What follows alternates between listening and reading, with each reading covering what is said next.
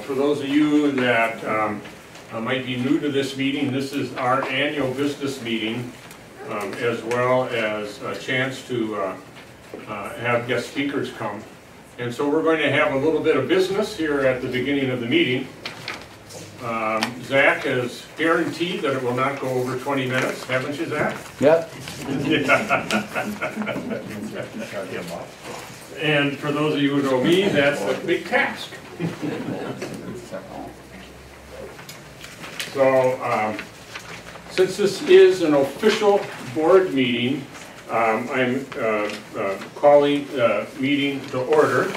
And what we typically do is review the minutes from the last annual meeting, Zach, is it? Which yep. I was not at. And are there copies of that for them? Yeah, in the handout here, the quick one-page thing basically just says, I opened up the meeting and welcomed the Minnehaha players from the Living History Society of Minnesota to give their play. I gave a report. Tom gave a report. We thanked the Risties for their service on the board and voted in 2 new members, Paul Brindle and Meg Judge. And then we ended the meeting and had some refreshments. I don't know if anybody wants time to read over them more, or if we're good to look for a motion to approve the minutes. And if you're a member of the Historical Society, you can make a motion, amend a motion, and vote. Is that correct, Zach? Yeah. So we'll entertain motions to accept the minutes as read by Zach. So moved. Then, oh, by the way, Donna could not be here. We need to appoint someone to take notes. Can you please? I hate to do that to you. Okay. Here. Okay, appreciate it. Just make all the motions. So, do you know how to spell the name of the guy that made the motion? I do. That's why I made it. Okay. Is there a second? Second. Thank you, Dick. Dick seconds. Any discussion, or we'll move to a vote? There being no discussion, all those in favor of accepting the minutes as read, say aye. Aye. Aye. Opposed? Minutes carried. Okay. Are we flipping the president's report with yours or not? Go for it. Okay. Steve Babelow, local resident, been president of the Historical Society for a couple of years right now. And the challenge in me going first is not to take up all the 20 minutes, because we've been doing a lot of things and we've really grown. 3 years ago, 3.5 years ago, some of the board members suffered through 2 or 3 3-hour strategic planning meetings where we just pretty much turned the program inside out. And we came up with a list of things that we'd like to accomplish. And it seemed daunting at the time, 3 years ago. This is the list. You don't have it. But the things in orange are things that we have accomplished. Yeah, it makes it wow. And it is wow. And that didn't even have the murals on it, or the history minutes, which have been very successful. So we've accomplished a lot. I'm just looking at this. Do you want me to deal with the murals in this section, or no? Yeah. Okay. Zach's going to go over some of the stuff we've done this year, but because I was so involved in the murals, Zach wanted me to talk about them a little bit. They're done, but they're not done, because we keep getting suggestions and ideas and stuff. One of the ideas is someone came up to me and said we should put a restoration prairie garden in front of the harvest mural instead of just some standard commercial daylilies and stuff like that. And we're researching that a little bit. Somebody also said we should acquire some of the old stone mill stones that still exist in Cannon Falls. I enjoy telling people that the stone mill is still in town. And they go, where? And I say, the first baseline on John Birch Park. Now, we're not planning to acquire them in the dark of night. But they thought it might be fun to sprinkle some of them in front of the mural, or maybe build a little stub wall out or stuff like that. So That type of stuff is going on. The city is looking at finding some stuff so we can light them, and hopefully the lighting will extend the viewing time and stuff like that. There are going to be no murals in 2014. It was a daunting task to get these done. We might be looking at murals in 2015. I don't know if I got anything else on the murals except there are some very generous people that donated money. Cannon Falls Rotary Club gave us quite a bit of money to make this work.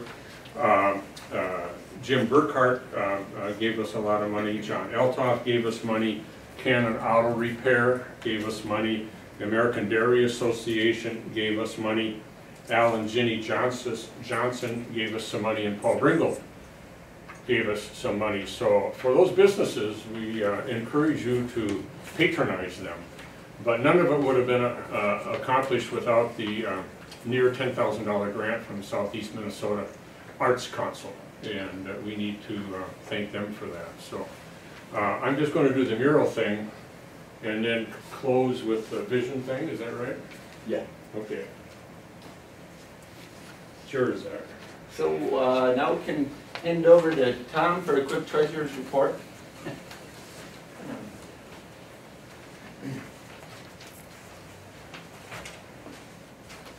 For the treasurer's report, I don't know if everybody got one or not, who would like a sheet?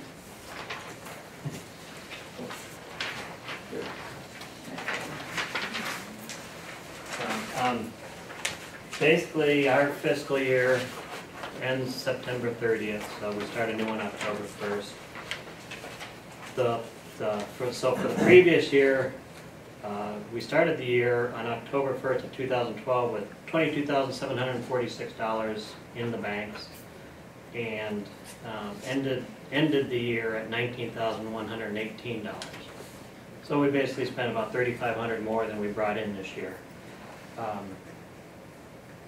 We actually, with the mural project and all that, we actually received more donations than we normally do, but we also spent more on the murals. So we have some good numbers, but it's based on the mural project, which is pretty much a even wash. We brought in just about as much as was spent on the murals, so the History Society really didn't have that burden on them. We just had Steve and others doing lots of legwork for it. Between the salaries of Zach and Ryan, the only two paid employees we have, and then phone, internet, building, office supplies, those type of things, we spent $24,000 this year, of which you can see 11,000 of that was on the mural. So if you take the mural project out, we're pretty much where we always are every year about this time. Of course, we can always, we'd always like more money too, so remember to pay your dues and all that. I really have nothing more to add to it, just the fact that we're starting this year with $19,118.09. If there's any questions, I'd be glad to answer those.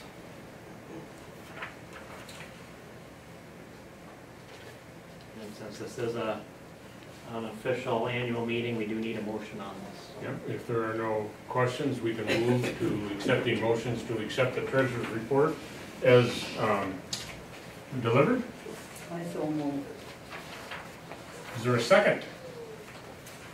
A second. There being a second, is there any discussion? Who was the second? Zach. There being no discussion, we'll move to a vote. All those in favor say aye. Aye. Opposed? Treasurer's report is accepted as presented. All right, great. Thanks everybody for coming. I'm excited to be here, excited to listen to the presentation tonight of Gordon Fredrickson and Nancy Fredrickson. I had promised them that they could go on at in about 5 minutes, so we're going to hurry this along. I printed out a copy of my report for everybody to read. We had a really fun and busy year at the museum. Attendance-wise, we didn't grow much, but we had about 800 people visit the museum this year. I'd say that's up maybe 50 visitors from the year before. We had our 2 annual open houses that had increased attendance, Deck the Falls and the 4th of July. We were out in the community a lot, handing out lemonade on the bike trail or in front of the museum, speaking at the elementary school or Rotary or Chamber of Commerce. And we really did have a fun year. And on top of all of that, we got the exciting grant from the Arts and Cultural Heritage Grant to help further our mission and bring history alive in the community through the use of art. And we kind of invited the Fredricksons here to speak tonight in that same vein, because they use art, illustration, and literature to share agricultural history. The other things that I wanted to mention tonight just quickly were that we continue to collect, and some of our new acquisitions at the museum are really pretty special. We got a journal from Doc Williams on all the kids that he delivered in the 40-some years that he worked here as a family doctor. We got a uniform from one of the old quartets in town, Melodons. We got a neat old aerial photo from a Highway 52 study from 1936 that kind of pencils in Highway 52 years before they put the road in. So historically speaking, we got some neat things. Welcome, guys. And hi, Lily. And then as far as committees that have been going this last year, we have a remodeling committee that we're still working on. We've raised $1,500 to start a project. We have some renovation plans drawn up, and we've met with the Minnesota Historical Society on grant ideas and how we want to move forward. So we can expect to do hear some more news on remodeling in the next year. And then inventory committee, which in the last year we got some software to help us inventorize our collection digitally so we can move forward with a robust website and online presence.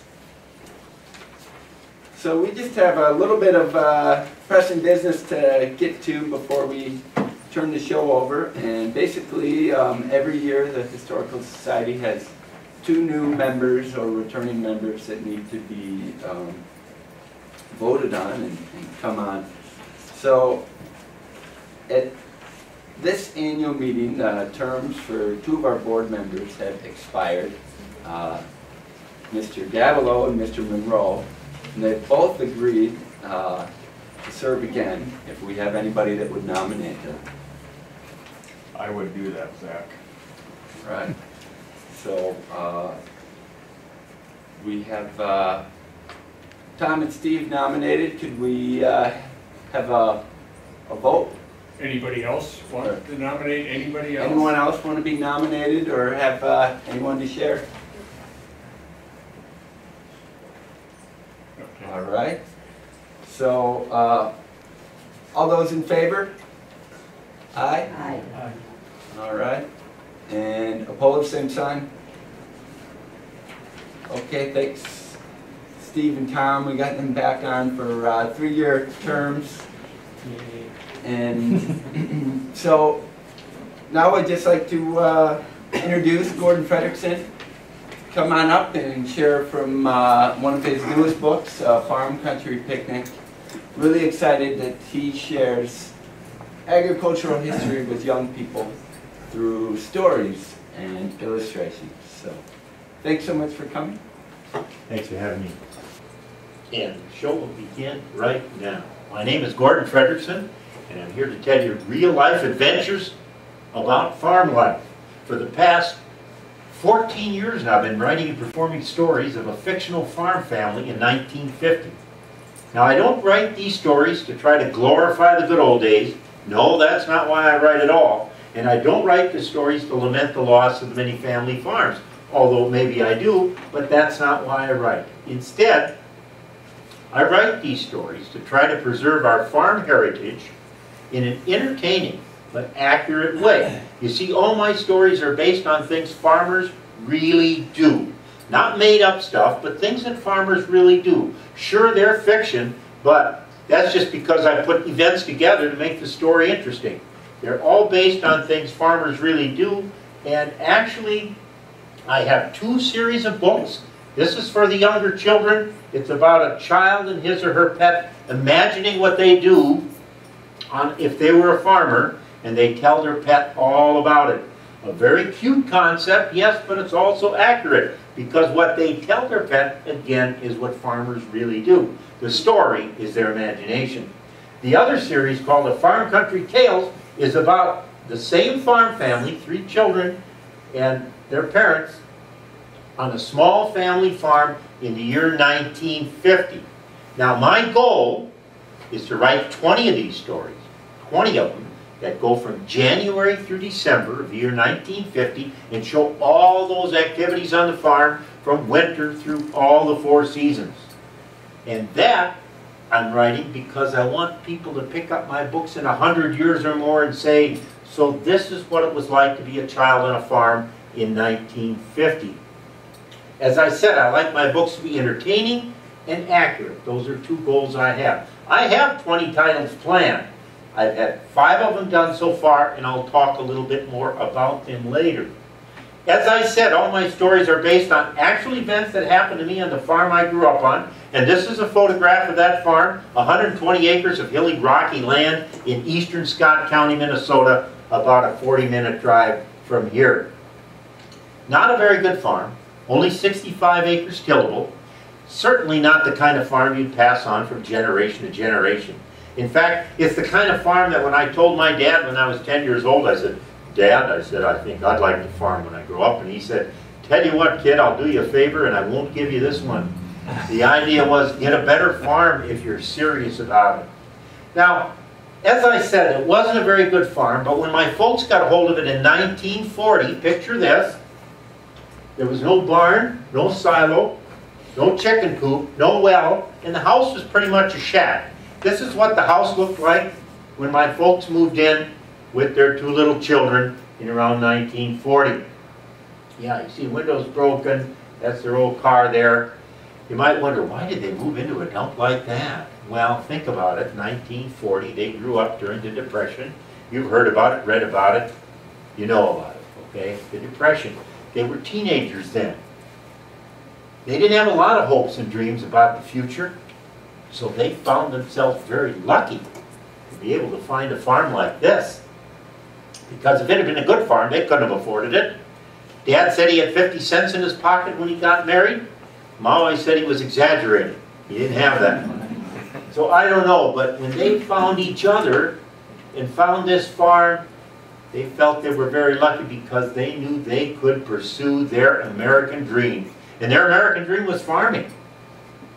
So they pursued their American dream, and they knew that with this poor farm, they weren't going to be able to crop farm. They were going to have a big herd of dairy cattle.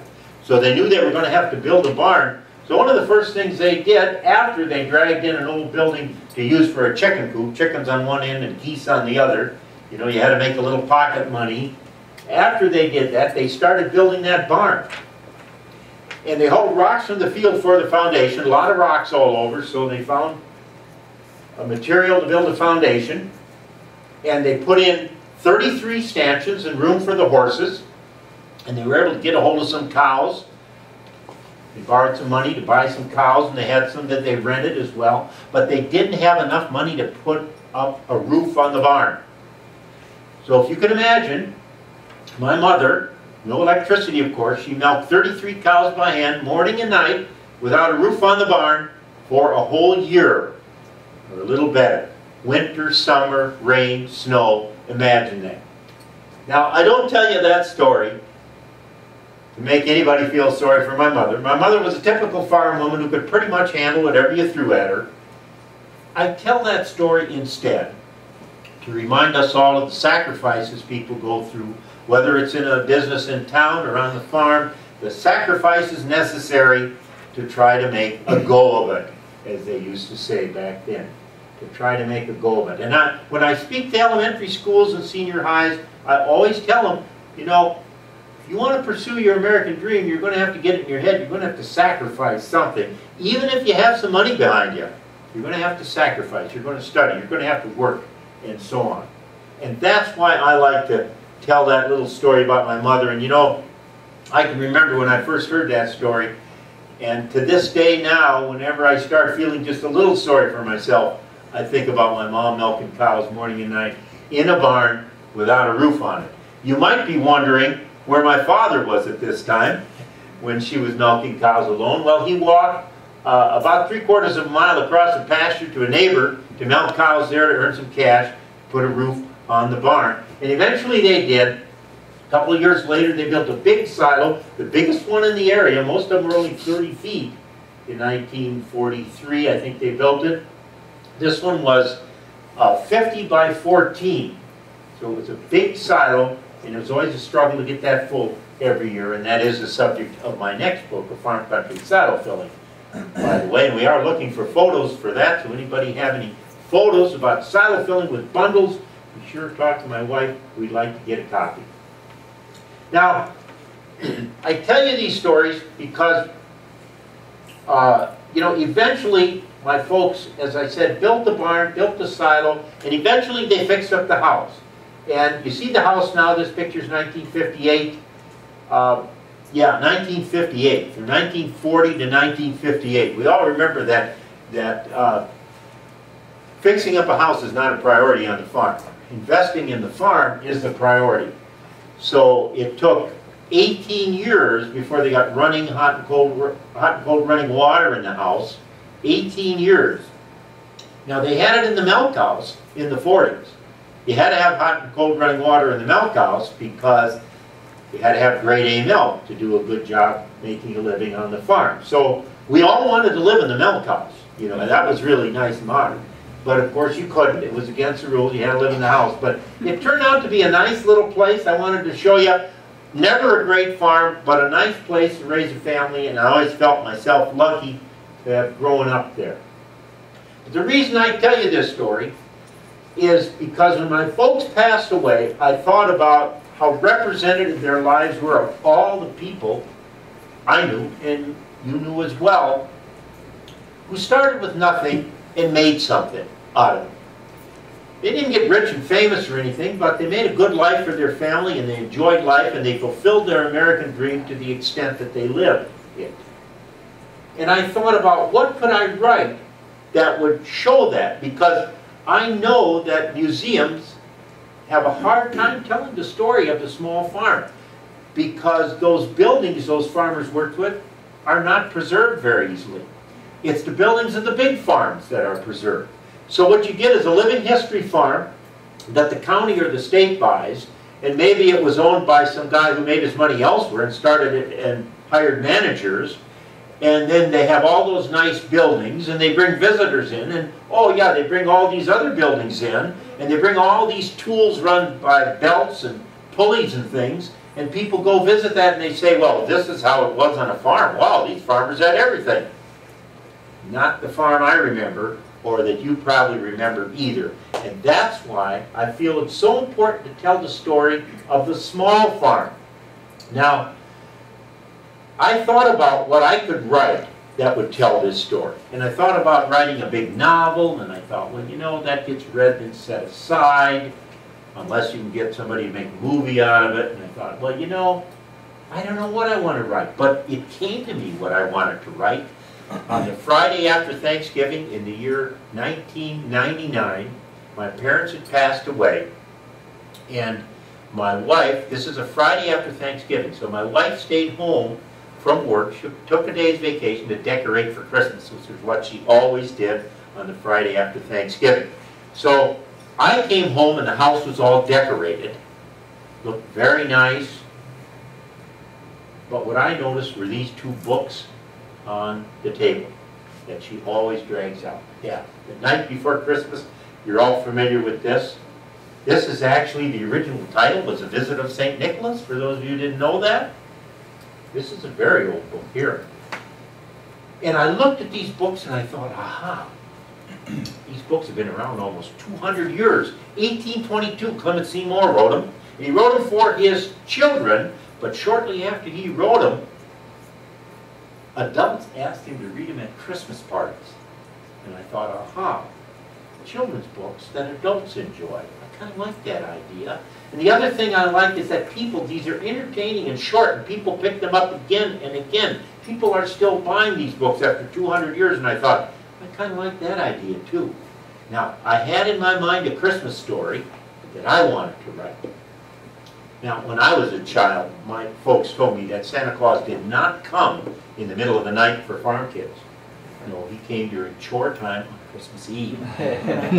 So you see, I thought of the time when I was about 10 years old and some kids at school had told me they didn't believe in Santa Claus. And I was pretty disappointed because I wanted to believe in Santa Claus, and I did believe in Santa Claus, but these kids told me they didn't. So I thought, well, I really want this sled. I know my folks can't afford this sled. I'm going to ask Santa for this sled, and if I get that sled, I will always believe in Santa Claus. Well, the story is, I got the sled, and that's the story I wanted to write. When I waited for Santa during chore time on Christmas Eve. But I thought, in my stories, I want to show farm activities the way they really work. So I'm thinking about what kinds of things do we go through that you wouldn't find in the history book, but you put in my book. Now, I'll show you the first thing I thought of. Watch the screen. Everybody who's ever been on a dairy farm has done that. It's not something you're going to find in the history book, and yet this is so much part of our heritage, is it not? And you know how this begins, don't you? You get a farmer sits down to milk a cow, and a cat walks by, and you know cats are kind of smart and cocky, and you squirt them in the ears a little to irritate them, but the cat's so fast it turns around and starts catching that milk. First thing you know, you get another cat wanting to do the same thing. Now, what do you call a cat who wants to do the same thing as another cat? Let's hear it. A copycat, that's right. So the word copycat invented right here on the farm. That's right. How many people knew that, huh? A copycat. Now, this is something I wanted to show in my book. And in the book, Farm Country Christmas Eve, you will see that very same thing where the mother in the story is milking the cow and squirting the cats, and she has the copycat there. Now, I'm thinking, what else do I want to put in that book? I put a number of things, but those of you who were on a dairy farm, you knew that cows loved to calf on holidays. So I thought, yeah, they go down the barn, there's a newborn calf. There you see it nursing on its mother there. And I thought, what do you have to do when you get a newborn calf back in those days? You have to teach it how to drink out of a pail, don't you? Now, there's something that's part of our heritage that you're not going to find in the history books. So, in my book, A Farm Country Christmas Eve, and in another one too, Nancy's Adventure, you actually have a child teaching a newborn calf how to drink out of a pail, and it explains how you do it. And I'm going to demonstrate here. I know many of you have done this, so if I see a smile on your face, I know you've done it before. Here's what you do. You take half a pail of milk. We'll pretend this is half a pail of milk. We also have to pretend there's a calf here, because I didn't bring one. Okay? Now, you take your two fingers. Can you hold up your two fingers? Yeah, hold up your two fingers, and you take them, and you dunk them in the milk. And you get them all wet and sticky. You feel how wet and sticky those fingers would get? And then you put them in the calf's mouth. Now, the calf is going to really like the taste of that milk, isn't he? And he's going to suck on those fingers so hard that you can kind of pull his head right down into that pail. And when his mouth gets close to the top of that milk, you can lift the pail till his mouth is on the milk. He's in the milk, and he's still sucking on your fingers. He's actually drinking. Now, if you can just sneak your fingers out of there, and if he's still drinking, you have successfully taught a newborn calf how to drink out of a pail. Now, that's the kind of thing I like to put in my books. Regular, everyday things that you're not going to see in the history books. One more thing I'm going to mention. Now, realize I'm thinking about these things as I'm looking at the covers of the A Christmas Story by Clement C. Moore. And I thought of this. I thought about all the cats we used to have in our barn. When I was a child in our barn, we always had 25 to 30 cats, if you can imagine. Now, these weren't house cats. These were barn cats. You remember all the barn cats, ladies and gentlemen? You'd walk in the barn and they'd all come running at you, think you'd have something for them. You didn't pick them all up. Some would scratch. You tamed some of them, but they were kind of wild and full of a lot of spunk. And when you called your kitty kitty, you better get out of the way or have something for it. Here's what happened in the story when little Joey calls Here Kitty. Here Kitty, come Kitty, Joe called with great glee, and cats came from every place you could see. Cats came from the manger, from bales on a stack, and they came from the top of a cow's hairy back. And they came from the pens and above the barn wall, and from the top of the stanchion they answered Joe's call. Now, of course, you know, this is a stanchion made out of wood and steel, and right above it was that thick plank that would hold the stanchion in place. And on that plank is where all the cats would sit. They'd line up there, 20 of them in a row. And when you called, they'd jump down on the cat's back and onto the floor. And another image I like to share with you is, remember coming down the barn early in the morning on a cold winter morning, and the cows were still lying down.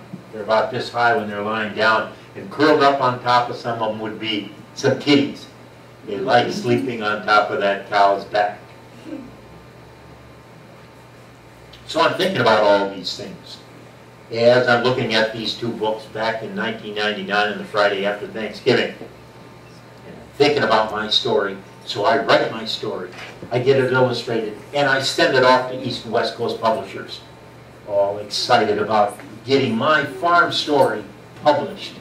And I wait, and of course you know what happens, right? Yeah, they're not interested in my farm story, are they? No, they're not interested in my farm story. In fact, there's kind of an attitude in the East and West Coast, reflected by the new word in the dictionary called flyover states. Yeah, they kind of think we're just flyover states, you know, you just kind of fly over us, there's not any use stopping. Particularly, I mean, you have to understand, these East and West Coast publishers, they need to make money on books they publish. And there's some people out there that don't understand how exciting and interesting farming is. Would you believe that? Now, regular people on the East and West Coast do buy my books. I get orders from Manhattan all the way over to San Francisco. But I'm talking about the publishing companies now. You know, as I said, a lot of people don't see how exciting and interesting farming is. I'll tell you a little story here. When I started dating, my father gave me some good advice. He said, son, he said, if you're ever going out with a girl and you know you kind of like her, but you just as soon break it off, but you don't want to hurt her feelings, he says, all you have to do is talk farming all the time. And sooner or later she'll be gone. But then he gave me some even better advice. He says, you know, if that girl sticks around, you may want to hang on to her. True story. Now, I went ahead and wrote that book. And my wife and I were so sure that it was a good story that we went ahead and we borrowed $2,000 and bought our own printer. We printed it at home. We assembled it at home. And I went out to schools, elementary schools, and libraries and nursing homes, and I performed that book again and again. I performed it at threshing shows in hot tents 3 times a day. And this is what the book looked like right here. Very crude. And you know, I was so gratified that people liked my story. So I went ahead and I wrote a total of 10 of them.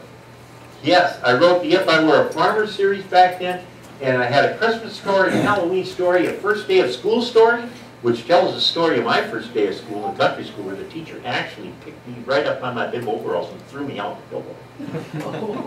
Thanksgiving story, a picnic story, a ball game story, and a harvest story. Now, my wife and I were pretty excited about traveling through Minnesota and doing my stories. But I came to realize that if I was really serious, if I were really serious, ladies and gentlemen, about getting my books picked up in 100 years, and you know I am serious about that, spreading our farm heritage and preserving it, I need a book that is more of a finished copy, with a spine that can be put on library shelves, with a barcode that can be sold in gift shops. So I went ahead and I started calling around Minnesota to try and get a publisher. A lot had changed from the year 2000 to the year 2007. There were a lot of publishing companies that sprouted out. But I got to tell you something, they still weren't too interested in farm stories, would you believe? Now, we know that farming is still the backbone of Minnesota, but you wouldn't tell it by looking at our quarter, would you? My point here is this. Minnesota does not really brag a lot about their farm background. It's still kind of something that is there, but, you know, it doesn't have the prideful place it deserves. But I got a hold of one guy, his name was Milt Adams, in Beavers Pond Press. Milt was 70 years old when he started his own business in 1997. He opened his own publishing company called Beavers Pond Press. And the reason he was interested in me is he read this book, and he called me up and he said, the book should be published, and I'll tell you why. Here's Milt's brief story. You're going to like this. Milt was about 3 years old, I think, when both his parents were killed in a tragic car accident.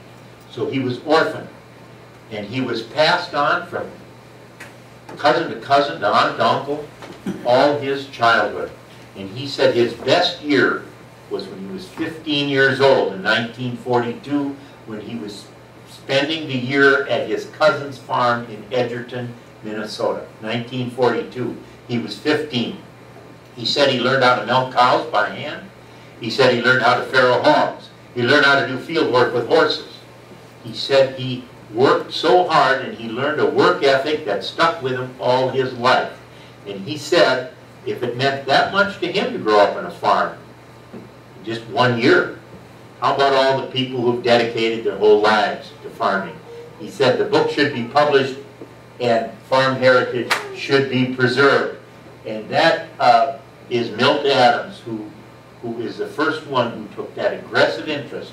So he worked with me on illustrators, and he worked with me on editors, and we came up with a Farm Country Christmas Eve. And now, ladies and gentlemen, you know I am dedicated to redoing all of these books, and I almost have all of them redone, but I'm also dedicated to doing a total of 20 or more of those titles.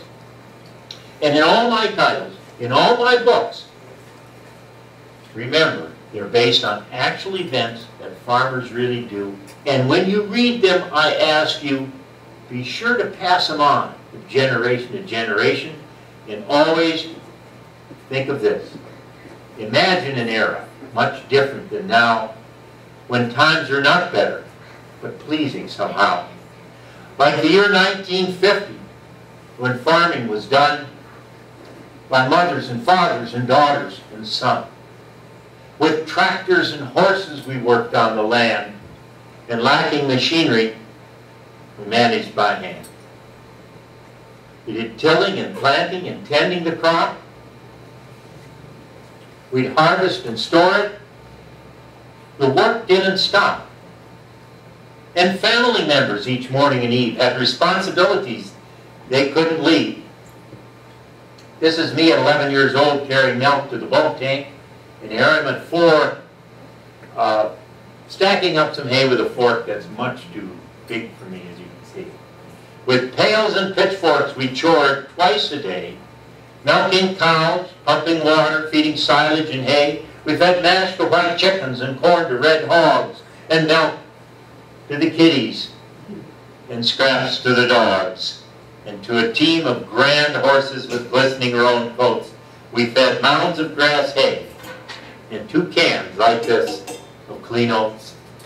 Remember, you had to be careful not to feed the horses too much oats. Too much oats would make them wild and frisky. And that's where the saying, feeling your oats, comes from.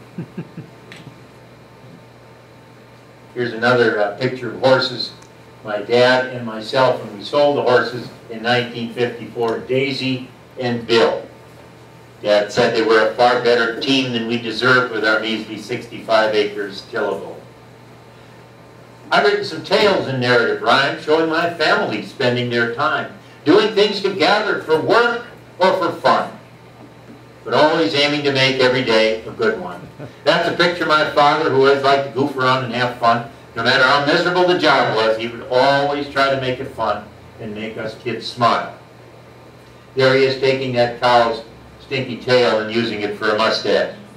Each farm country tale is my humble attempt to characterize a specific event. And to satisfy readers' desires for pleasure, I've mixed fact and fancy, measure for measure. The fact here is, this is my mother and my father milking cows on the farm I grew up on. And here's an illustration from one of my stories of the mother in that story milking cows in the year 1950. And in these stories, my family consists of my father and mother. I have a little sister and little brother. Joey's 5, Maggie's 9, and I'm Jimmy in the story, a boy of 10. And with the farm country tale, I'll glad to begin. The story today is a farm country picnic. And I want to tell you that we used the name Watkins on that truck there, Watkins truck. You all remember the Watkins man, because he's in the story and he does a very good deed. And I wrote to the president of Watkins and asked him if we could use the logo, because it's based on a true thing the Watkins guy did. So he wrote back and gave me permission. Otherwise, you will find no name brands on any tractors in the stories, because I don't want to get sued. We do, however, use the colors appropriately, and people can identify them from there. A farm country picnic. Now, it takes place on that small family farm in 1950 where they're putting up hay with a hay loader. If you remember those fabulous machines. I remember when I first saw how that hay just went right up that rack. I was amazed. I was about 4 years old and we bought a brand new one. And in the story you have the father and the oldest boy forking the hay, and you have the 2 little kids tramping the hay. Do you remember that, John? Tramping the hay? Because you needed a good, firm load so it didn't bounce off on the way back to the barnyard. Now, one's 5 and the other's 9. So how much good are they really tramping the hay? They weigh about 125 between them. Not much good at all. But the point here I'm trying to make is, what else would you do with them, right? You can't leave them back at the house. No, no. You take them with. And that's why, as Bob, I was talking to you earlier, that's how kids started working on farms so early, so young. Not because their parents were mean and said, go do that, but because they hung around their parents all the time when they worked. That was the only place for them, and they tried to mimic them. That's how you get started milking cows at 6 years old and doing things like this at 5. Now, they're doing this day after day in July. It's hot, it's sticky. Is this what the kids want to be doing? A big no. Very good. This is what they want to be doing. They want to go to the nearby lake, take off their shoes and socks, get a stick and a hook, and a line and a sinker, and try and catch some bullheads or sunfish or something. That's what they want to be doing. They tell their parents, this map is in the book, here's the Carlson farm. They say, Mom and Dad, take us down to Webb Lake. We could fish, we could swim, we could have a picnic, we'd have a good time, we've got enough to say. Well, how do you think that goes over? The father tells them, look here, we have to put up hay when the sun shines.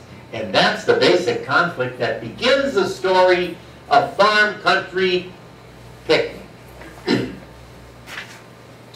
July 1950 was sunny and warm, and day after day we hauled hay on the farm. Well, my mom drove the tractor, my dad and I stacked, and Joey and Mags tramped the hay so it packed. For weeks we continued this grueling routine, relentlessly working till tempers grew mean. One day while unloading, I heard Maggie say, we need a vacation from putting up hay. Let's go on a picnic. Let's go to Webb Lake. We could fish. We could swim. We deserve a day's break. With a frown, Dad replied, I don't mean to be cruel, but make hay when the sun shines is farming's old rule. We're lucky to have such a good second crop. While it's dry and we're able, we must work non-stop. And complaining about it won't answer your wish. But if morning brings rain, at Webb Lake we will fish. That night we wished hard for the rain to bring fun, and our parents continued to hope for more sun. Then early next morning we heard a kaboom as thunder exploded and rattled our room. The rainwater pounded the house with a roar, blew through the window and over the floor. I hopped out of bed and I pulled on my clothes and I hurried to see if the windows were closed. Maggie and Joe, I exclaimed, let's go fish. This storm with its downpour has granted our wish. Our folks are done milking, so let's set the table and get ready for breakfast as fast as we're able. Both Maggie and Joey were fully awake, and together they hollered, we're off to Wet Lake. When breakfast was finished, we knew what to do. We tackled our tasks like a farmer's trained crew. Mom scrubbed up the strainer, the milk cans and pails, and stacked the clean items to dry on the rails. Dad hauled the manure from the barn right away. He watered the bull and then fed him some hay. Joey and Mags fed the hogs and the hens, while I carried water to all of the pens. When finished with milking, we met by the chicken coop wall where fishing poles hung since we used them last fall. The lines, Mom exclaimed, are a tangled up bunch. Untangle them, boys, while I pack a big lunch. Then Dad left with Maggie to dig up some bait near the stack of manure by the cow yard's back gate. But before they could get any worms in the cans, the lightning struck came, interrupting our plan. It flew through the yard like a dynamite blast. We couldn't believe it could travel that fast. With his head out the window, Frank gave a loud shout, hurry up, Carlsons, your cows are all out. They're in Brummer's best corn, but they haven't gone far. Just hop in the car and we'll go where they are. Our shoulders sagged low, for we knew what this meant. Picnicking's not how the day would be spent. Instead, we were facing the difficult battle of trying to round up our 70 cattle. We drove to the fence line just west of the slough where the fence was demolished when cattle ran through. Then Dad had a plan and explained what to do. He said, Mary, wait here and keep Joey with you. As we round up the critters and chase them your way, you keep all the cattle from running astray. When cows run toward you, try holding your ground, and to get their attention, just make a loud sound. If a cow doesn't turn, just move out of her way. Your safety is important to me every day. We turned at the crossroad and stopped in the field. We jumped up and hollered to make the cows yield. While Frank and my father kept cattle at bay, both Mags and I hurried to round up a stray. We ran at full speed, our lungs started to ache. No time was allowed for a breath or a break, for we never would stop till we had all the critters, because Dad would have teased us by calling us quitters.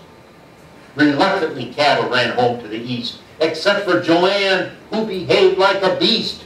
She charged at poor Joey, but Mom had things planned. They shouted together as Mom grabbed Joe's hand, "Hee-yah!" They both yelled, and the animal froze. When Joanne ran for home, the chase came to a close. Much later, we locked all the cattle away, and we figured the picnic was off for the day. We drove to the pasture to fix the down fence, and seeing the damage again made us wince. This job, Dad explained, we cannot finish soon, because fixing the fence will take all afternoon. Without wasting a moment or trying to shirk, we started unloading to help with the work. We carried the posts and some staples and tails, a shovel, a digger, a bucket of nails, pinchers, 2 hammers, and several pliers, but only Dad handled the rolls of barbed wires. Although our 2 parents accomplished the most, I pulled old staples from broken fence posts, and Joey and Mags helped by carrying pails where I could deposit old staples and nails. For the post, Dad dug holes at a really fast rate, and Mom packed the dirt so the post would stand straight. Later, we stopped for a drink of cool water, and Mom said, "I'm so proud of my sons and my daughter.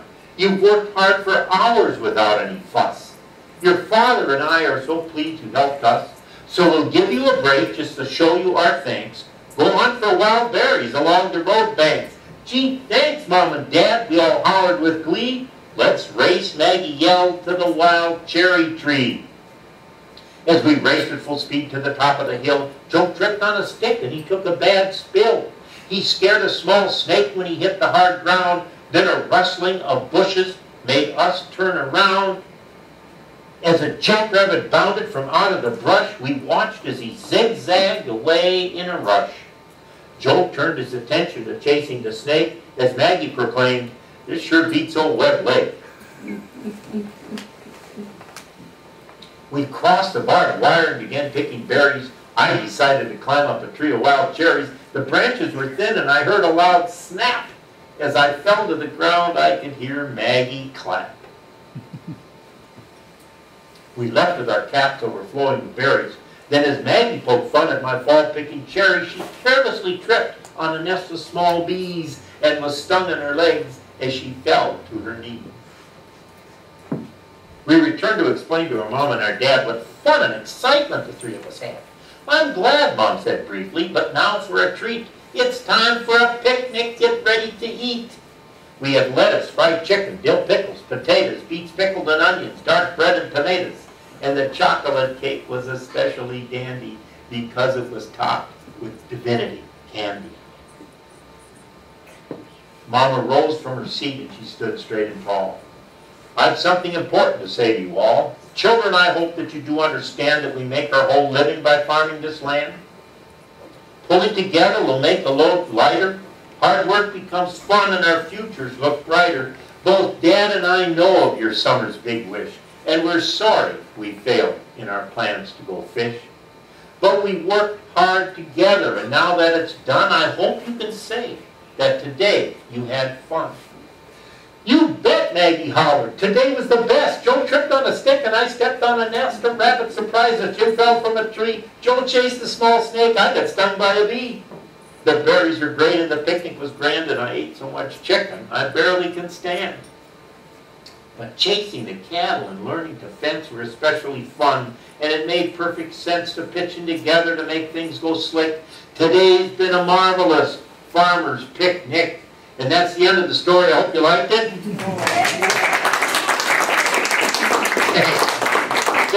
You know, it's always fun to do things to an audience that recollects a lot of this. I say it's like preaching to the choir. In all my stories, you're going to see things like the family working together in good times and in bad times. I like to show things that you don't see a lot. If anybody remembers stacking cans up on a rail. Also, if you notice, when the mother, because you had to have them upside down, because otherwise they would rust. The dampness would get in. You had to have them upside down like that. Also, you notice the mother was tamping the post with the handle of the shovel. That's how we always did it. In fact, the handle would wear almost sharp because you'd be rubbing against that post. So I try to show things like that. Using the old manure spreader to haul the fencing equipment, that was pretty well standard. I dedicate this to all haymakers, past and present, of course. There's my family. There's me, my dad, my mother, and my 10-year-old nephew is helping us out there driving the tractor. And I dedicate my stories especially to my parents and my two older sisters who made my life growing up on the farm a wonderful experience. My sisters were so good, they would read to me regularly, so I always tell children, if somebody reads to you now, be sure and thank them. And when you get old enough to read to somebody, be sure and do it because they will always love you for it, as I do my sisters.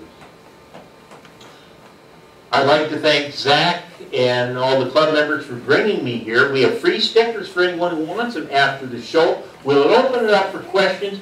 As you're thinking about questions, what I like to do is I like to go through the stories and point out the detail, the realistic details that I've tried to capture in these. You can take time to look at the books as well. If you have a question, raise your hand. I'll start out with this book first, and then I'll open it to questions as I go on. In the Farm Country Halloween, my goal is to show trick-or-treating as it was back then. We knocked on the door, yelled trick-or-treat. They'd let you in, pretending they were scared. Then they'd say, well, before they give you a treat, you have to take off your mask and say who you are. So you'd take off the mask, then you'd have like a 5 or 9 minute conversation with your adult neighbors. It was such a great social way to touch base once a year for sure with your neighbors. I enjoyed trick-or-treating so much in that area. And you had to walk down that narrow country road. You know, bushes on either side, ghosts and goblins laying in the weeds for you. Oh, that was so much fun. Scary, but fun. Any questions or remarks, raise your hand as I go here, if you think of anything at all. In the Thanksgiving book, what I'm trying to do is show an old-fashioned Thanksgiving where the important thing was, well, there were three things particularly that used to be important about Thanksgiving before they invented television, and now they blast us with football and parades. You know, what used to be important was get everybody around the table at one time, give thanks, and have a great meal. It was about visiting. It was about that family effort. Notice that's what they do here. They don't have the best dining room set up, you know, backless chairs and benches. But the important thing was two kinds of pies, pumpkin and apple. There is a recipe for pumpkin pie from scratch in the back of this book. I try and show them do all the chores, the important chores to do before that big noon meal. How often do you see a book where it shows them taking out the manure or throwing down silage? The kids went sledding. As I remember, Thanksgiving we usually got snow. And we used to do something that we called icing the track. Did you ever do that? We'd pump water and carry pails, make a mush, and it would freeze on that hillside. Later that afternoon, you'd go sledding again. Oh man, you'd just go so fast, you wouldn't believe it. Of course, when you are pumping the water, you always have one of these. Always somebody who has to try that, thinking they can remove their tongue fast enough. It doesn't work, kids. Don't try this at home. Swinging in the hay barn on the rope was always a great fun. It's a wonder more people didn't get hurt. But in the Christmas story, I just want to point out, you already know what it's about, but there's that point in there where Jimmy says, as I joined in the fun with my sister and brother, I shared a warm smile with my father and mother. And it's at this point Jimmy realizes how much his parents really do love him, and that is what Christmas is about in this story. In this one, this is the newest book, Farm Country Harvest. It's an adult-sized book. You see it there on the table. It's a coffee table book. It has the story of what happens on the family farm when the threshing machine arrives in 1950. But because you can only tell one story of threshing and one day and one farm, and there's so many threshing stories to tell and so many different kinds of threshing, what I did with this one, I had the story illustrated in oil by a fellow by the name of Bob Williams, who excellent artist. You can Google him and see more of his stuff.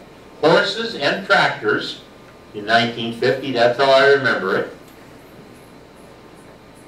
But because they're so limited on just one story, what I did is I did a part 2 that shows photographs of past harvests. Back in the 1800s, you know, here you got a conveyor stacker instead of a blower. And, you know, I talk about all these old machines, and I explain different things about threshing. And in part 3 of the book, because you can only find so many photographs, and you can't find them that tell the whole story, I went to a number of shows, of threshing shows that are in current celebrations, and I found things like this that I can talk about. If you've ever seen a treadmill, a horse on a treadmill running a threshing machine, you know, that's the kind of thing you're not going to find an old photograph of. So that's why I did a part 3 on this book that shows these current celebrations. So that's this series. And in this series, very quickly, Nancy's adventure. Nancy wants to be a dairy farmer. She tells her kitty Dusty all about it. First thing she does is goes out, calls the cows the proper way. Kambas, kambas. I have seen children's books that will call cows, here cow, here cow. That's not right. It's kambas, kambas. She finds a cow out there with a calf. She goes out to get that calf, and she finds her neighbor's treed by a bull. I put that in there because when I grew up, there were always bulls in the pasture. And, you know, my dad would say when I was 9, he'd say, go out and get the cows, Gordy, but watch out for that bull. Well, how do you watch out for a bull? Well, you do what they did. You make sure there's a tree nearby. And I put that in a kid's story because I want to make sure they realize that farming is not now and never was a petting zoo, like a lot of places like it turned it into. You know, you just didn't go around and have fun petting everything. It was danger, hard work. That's what I like to show in this. She does the same thing. She squirts the kitty. She teaches a newborn calf how to drink out of a pail. Little Tommy has an exciting adventure. He wants to go fencing, and he dresses up like a farmer, including having the pliers in the pocket like everybody carried when I was... This is actually my dad's last pliers he had before he passed away. I carry it with me now for good luck. It's been good to me so far. He goes fencing, and he goes to the back pasture. There's a glossary in the back of this book, too. And what he finds is there's somebody stuck in an old road on the other side of the pasture. This used to happen all the time in the spring because the roads were so bad. There'd always be some city slicker who took a wrong turn, and you'd spend half a day pulling him out with your team of horses and little tractor. And that's what he does. And they're out of gas, and when he comes back with some gas, he finds some robbers back there, and he chases them down with his tractor. He's got a pretty vivid imagination. In field work, both of them are in it. He wants to do his field work the old way, she does it the modern way. This is a very good history lesson, folks, because every page you see they're doing a different piece of work explaining what they're doing to their pet, and all of that's accurate. Notice he's using the old farm or the old horse-drawn drill with the pole sawed off. This is the kind we had at home. In fact, my father always told me, he said, "Son, the only reason your mother and I had you was so there'd be somebody back here to pull those levers." I used to think he was kidding, but I was never quite sure, you know. Tommy cuts it with the grain binder. He has to shock it. The kids always notice that Tommy is sweating. See that? Hard work. Well, of course, Nancy's up here in the air-conditioned combine talking to her kitty. Nancy, in the combine, Tommy has to thresh, and then they go plowing in adjacent fields, and Tommy thinks he can make one more round before he pulls out for that wet spot. What do you suppose happens to him? Yeah, he gets stuck. And of course, Nancy helps him out. You see, she's on her way there too. So, help out your neighbor is always a big theme in all of my stories. I have one here to tell you about. This is illustrated by a 12-year-old boy. The premise is that children come back from a field trip to the farm, and the principal asks them, "What did you see in the farm, kids?" And they tell the principal a tall tale. On every page, it shows you what they saw, but this is what they tell the principal. I'll read one to you here. This is what the little boy saw.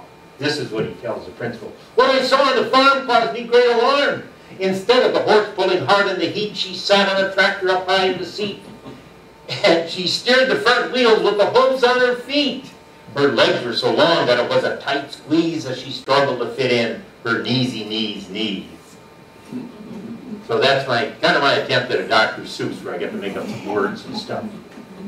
Folks, I hope you're interested in my books as Saving Farm Heritage, Farm Pride, and as Farm Literacy for Young Children as well. Free stickers for kids and anybody else who wants them.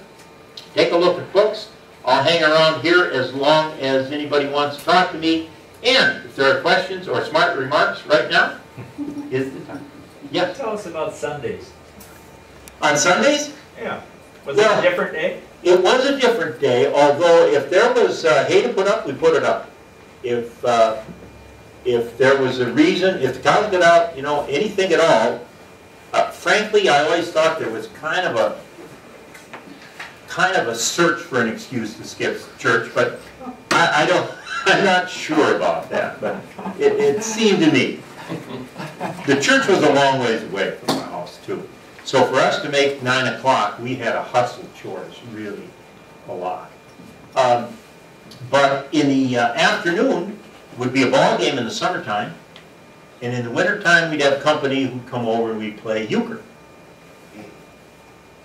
And sometimes my neighbor friends would come over, And we would play, if there was other company in the house was small, we'd play Euchre in the Barn on the straw bales.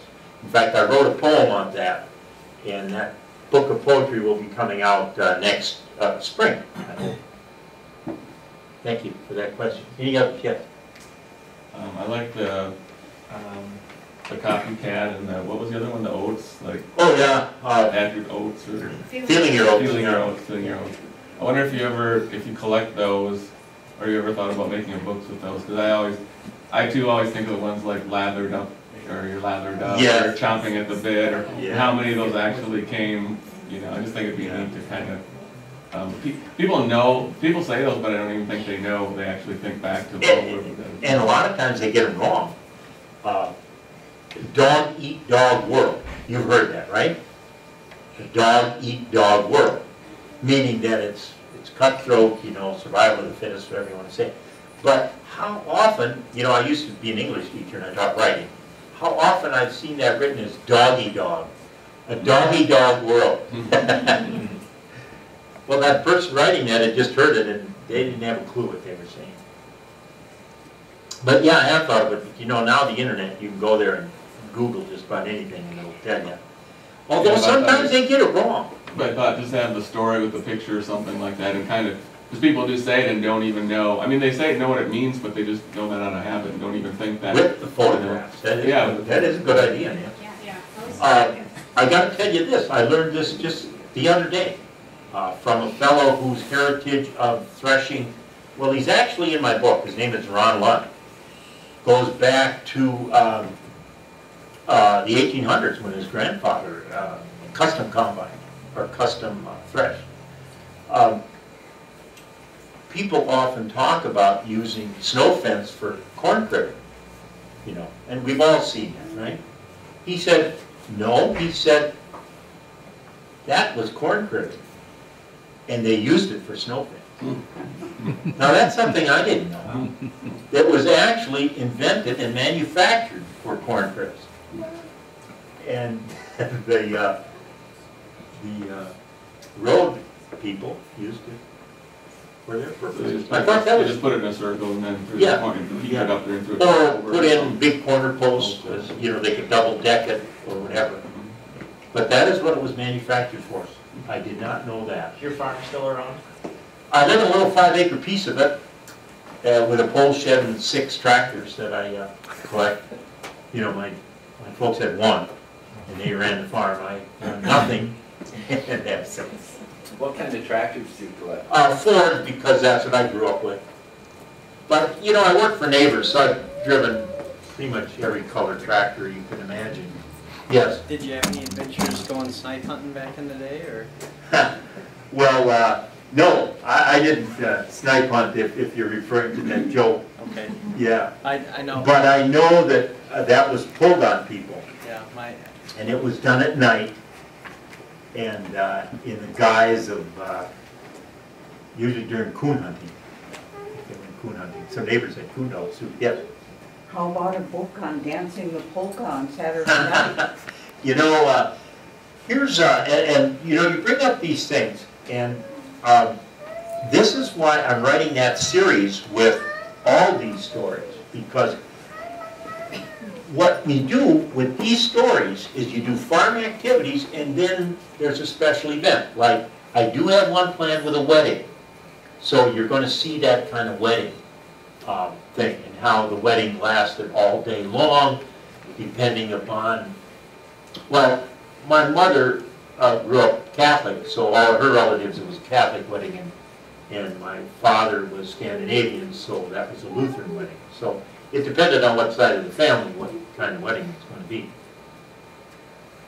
But yeah, very definitely that's going to show up, although it wouldn't be a whole book, it would be part of it. Well, thank you for those questions. Any others? Great. Would you do me a favor right now? Yeah. My wife works so hard, and you know the applause I know is always looking at me. But would you give her a nice big hand? Thank you. Thank you so much.